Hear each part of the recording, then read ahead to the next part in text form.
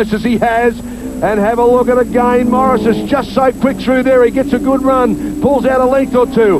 Tony Longhurst seems to be able to close right up there. Both cars have an advantage. Oh, Longhurst again, he's so close. I think Tony's car's got a very slight advantage in the corners, Darryl. Paul seems to have that little bit more squirt in the straight line.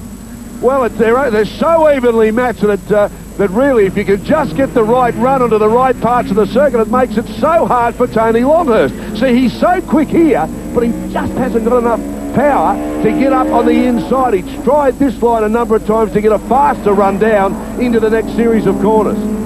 I think it comes back to the individual setups, Darryl. Almost a touch there, Longhurst. He really got sideways. This is the last week because they're running out of laps. Oh, no. They've hit, and oh, that's a big shot, let me tell you. Longhurst tried. Oh, he's not happy either, Longhurst. He gets out of the car. I can't believe this. They're teammates, these two. Oh, no. He's put the biffo back into the bingle. Oh, Tony Longhurst.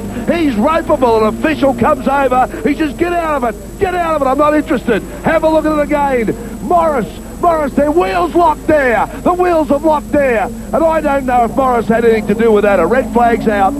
Yeah, red flag there, Darryl. That'll take the results back to the last lap. It's very unfortunate. I think there was a breakage there. Look at that way that tyre turned around. Oh, look at Tony Longhurst. He's having plenty to say. As far as he's concerned, Morris has taken him off. I'm not sure if that's the case. There'll be plenty said about this. Morris, Longhurst, Car Ellery, Blanchard and Ward is how they're finished.